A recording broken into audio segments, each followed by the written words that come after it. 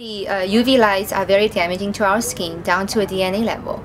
That is why we need to really practice good sun avoidance and sun protection, and also get regular skin screening for skin cancer. I've spent a lot of time out in the sun and get sun exposure pretty much 10 hours a day since I was 3 years old. So I think that I realized that I've had a lot more sun damage than I thought. Being a female, you worry about aging, but I think skin cancer is definitely top of the list. You hear more and more, it seems to be becoming more common, so yeah, I worry about both. Sun protection really is a total package, starting obviously with sunscreen, which you're very, very familiar with.